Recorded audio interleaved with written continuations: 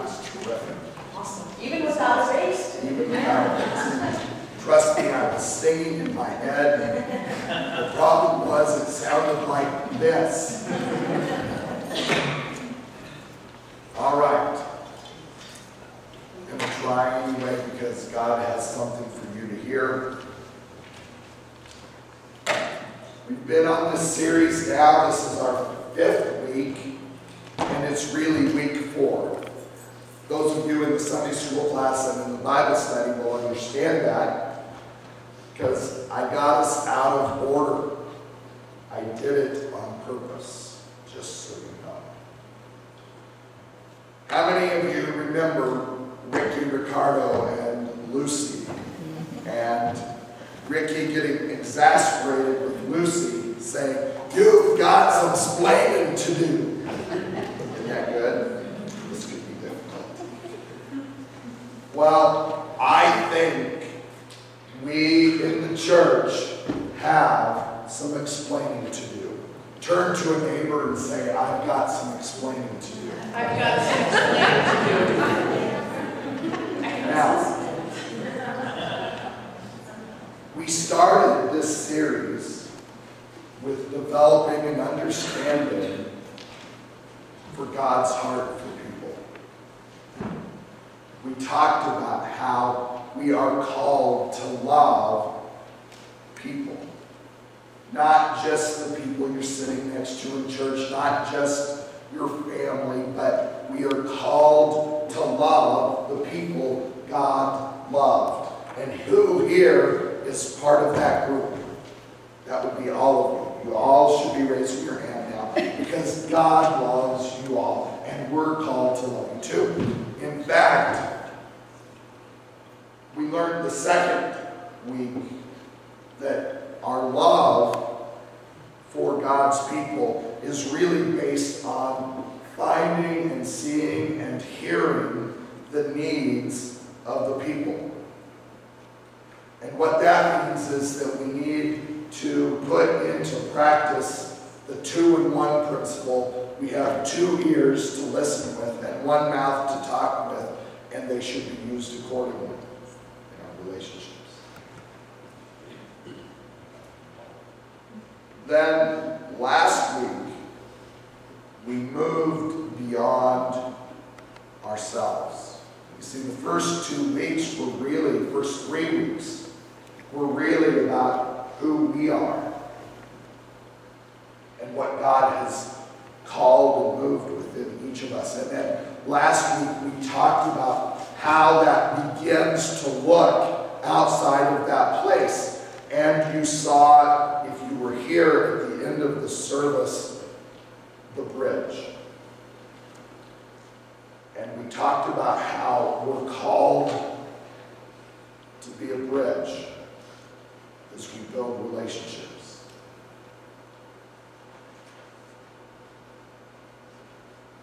We're going to continue in this line of thought today because the bridge is what we have to explain. You see, I can ask you some really important questions like, if you, everybody hold your hand out like this. If you held in your hand,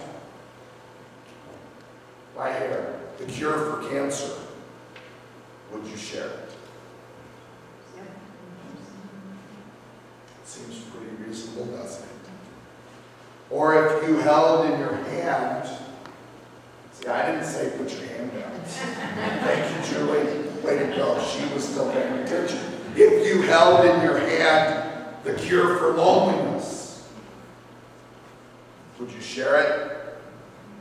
Or for despair or hopelessness or lostness? See, I want you to hold your hand out there and feel that because, quite frankly, if you're a believer in Jesus Christ, you do. It's right here. It's right there. The cure for all of those things is in your hand. So the question then becomes, why haven't we shared what we're holding in our hand? And I know all of the reasons. I'm too tired. I have no voice left. No, that's my excuse.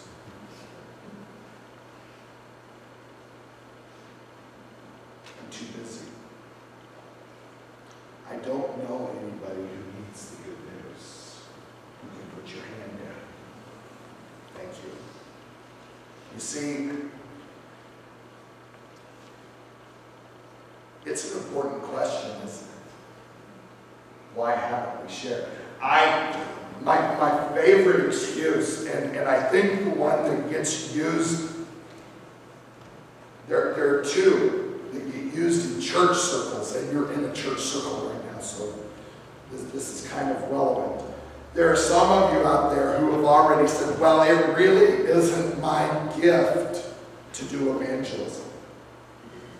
Now, the people using that excuse are the ones who understand a little bit about spiritual gifts. And usually when we know just a little bit about spiritual gifts, we figure out how we can use them as an excuse for keeping from doing the things God has called us to do. Maybe you ever use an excuse to not do the things you ought to do? Yeah, me too. I do all the time. You see, we say things like, I don't have the gift of evangelism, or I don't have a gift of compassion, of mercy, or love. And then everyone who wants to talk about that, or doesn't really want to talk about it, runs and hides. Because they're afraid of the pastor or someone telling them what I'm going to tell you about the gift of evangelism. This is really important. You need to understand this. There's no such thing as this gift of evangelism. There's only a command to do it.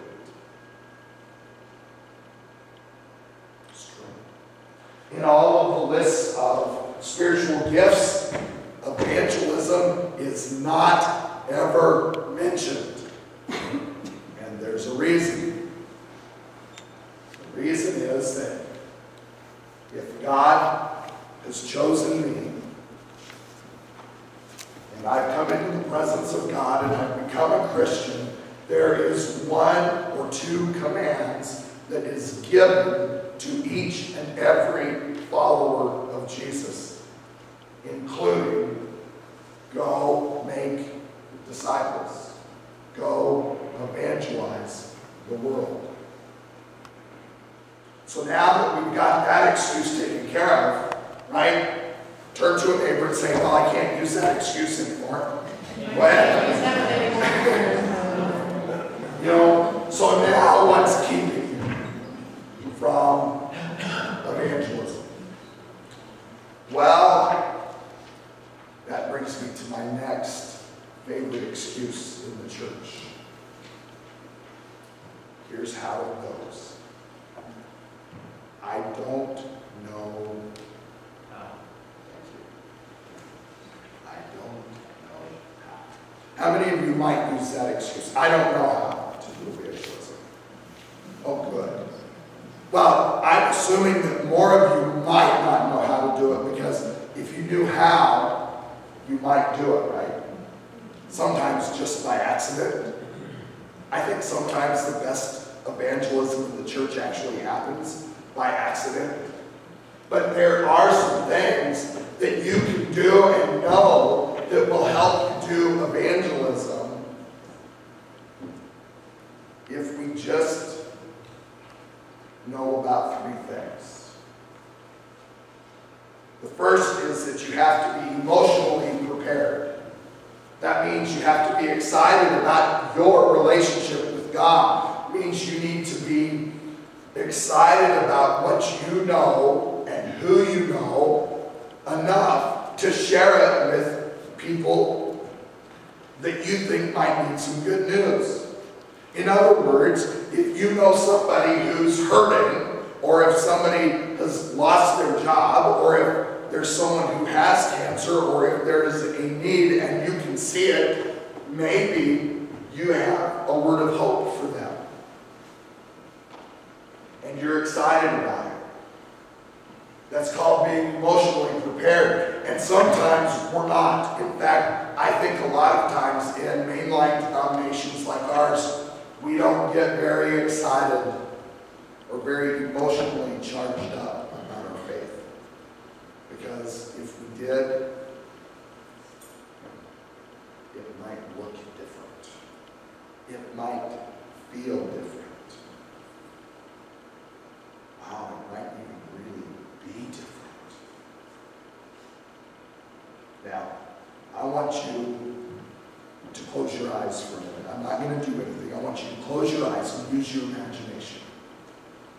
Pretend that Sheila didn't have to move people to the center aisle. Pretend that every chair in this room was filled with people.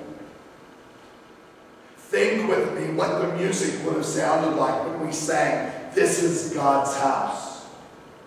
The sound people would have had to have turned the PA system up because you need to hear the music.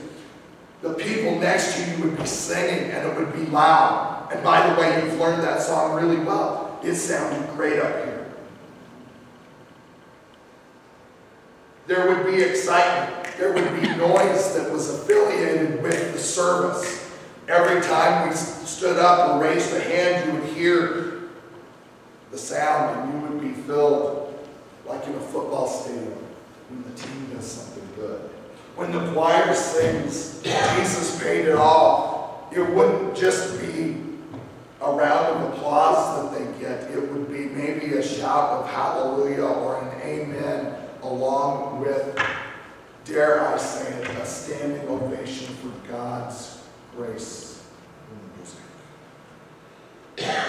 Now here's the good thing about emotion. You can manufacture it. You can manufacture emotion. You can change how you feel. It's your choice. And it starts at about 7:45 on Sunday morning. Because you all got up at 7:45 to come to church, and some of you went like this, "Oh, God, I've got to go to church again." That's kind of how I was this morning when I got up and tested my voice, and nothing came out. We get to choose what our attitude is. Our attitude can be excited. You can come to church saying, "Oh, the choir's going to sing great today. And the preacher has something for me to hear today." So we need to be emotionally prepared, but we also need to be intellectually prepared.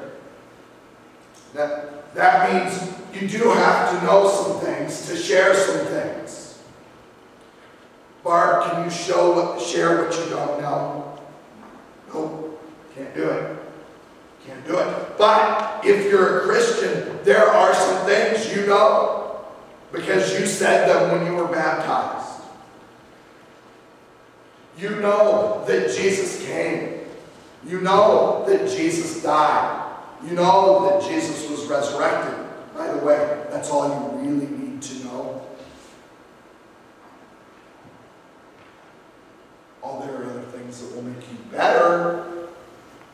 There will make things that will give you more things to talk about, and we'll get to that in a minute.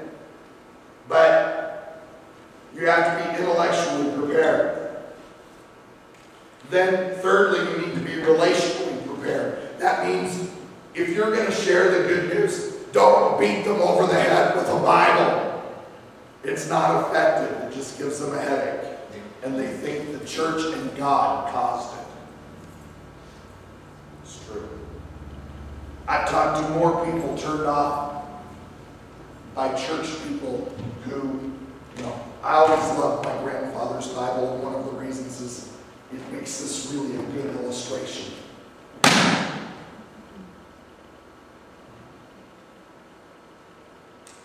Smack you upside the head till you get the gospel.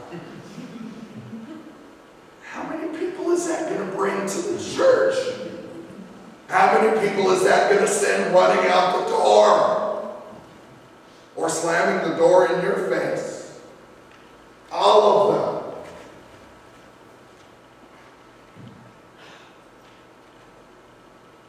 That's why the second command that Jesus gave every believer says, love one another. You don't beat people that you love. Whether it be with a Bible or any other weapon.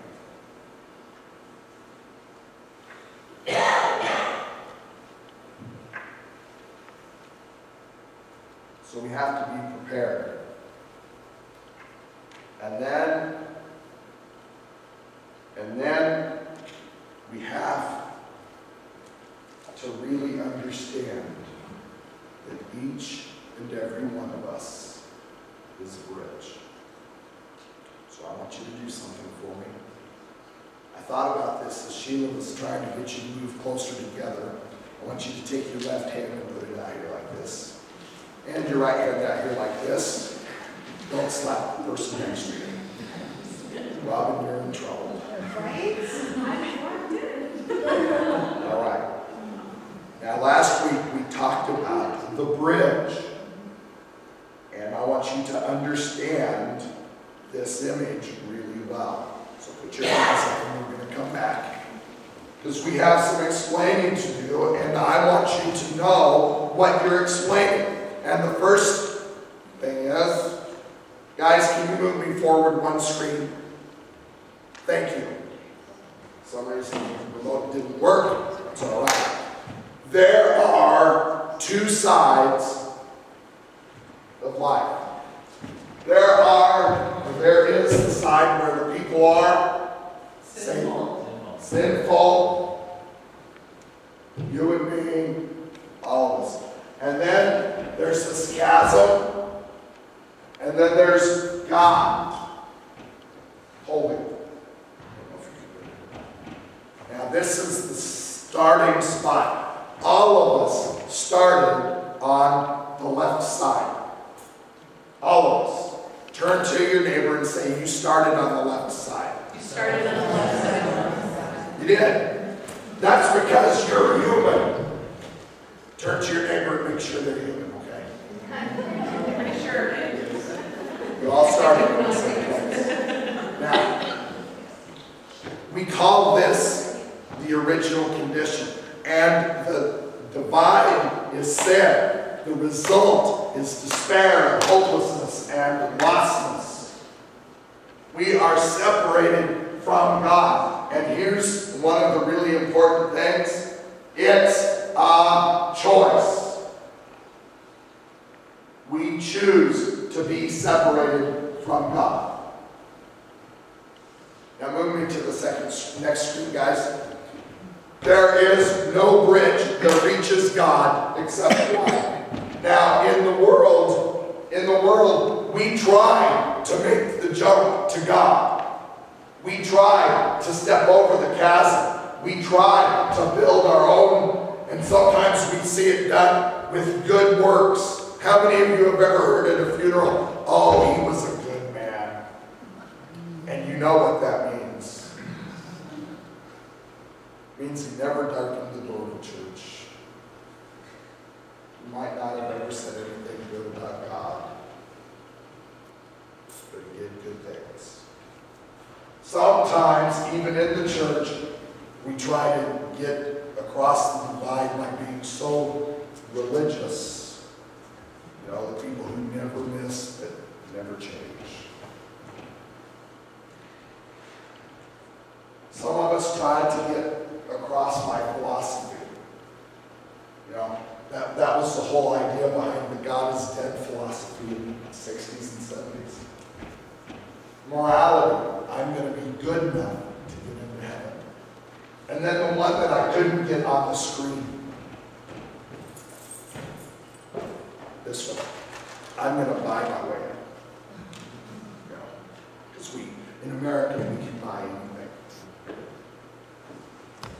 But notice, no matter what we do, the chasm is still there. The gap is still there. Guys, move me forward one more. The only solution is provided by God. The only solution is based on a choice that each one of us has to make. The only choice to move from here to here is to walk across the bridge, which is Christ crucified and resurrected. Now, we don't talk about that very much. But that's the important piece of the puzzle. My salvation depends on Christ. Your salvation depends on Christ. Your neighbor's salvation depends on Christ. Okay.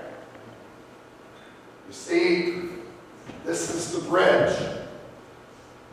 And I'm really sorry that Roz isn't here because there's something that moves us to the next spot, to the next slide, guys. The question becomes, where are you? Which side of the bridge are you on? Now, if you're a Christian, you're going to say, well, I'm over here. And that's good news. If you're not a Christian, you can become one. All you have to do is cross the bridge. It isn't an intellectual game. It isn't a hard step necessarily. But it's a choice. But most of us in this room are already over here. So why am I preaching this message? Because Roz Davis understands something very important. She says it when she presides at the Lord's table very often, and I steal it from her every chance I get. Because there are people in your life, maybe your spouse, maybe your child, maybe your neighbor, maybe somebody you work with or go to school with, that you are the only Jesus they will ever know. Which means that you are standing in the gap for them. And so when I have you put your hand out to the right, go ahead, and I have you put your hand out to the left, you see, you're now in the middle. And it is your job, your task, your responsibility as a follower of Jesus Christ to do this. Come over here. Okay. You see, my friends, the bridge is a wonderful illustration, and I want you to steal it. I want you to use it as you think about your friends and neighbors who need the good news. The challenge is, will you share your bridge?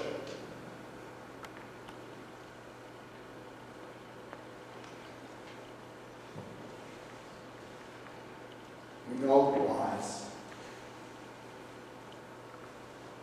We know the hows.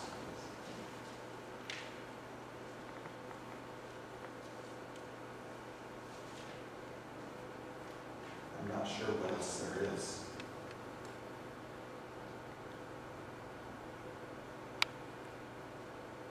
Will you be the bridge? Will you stand there in the gap for the people?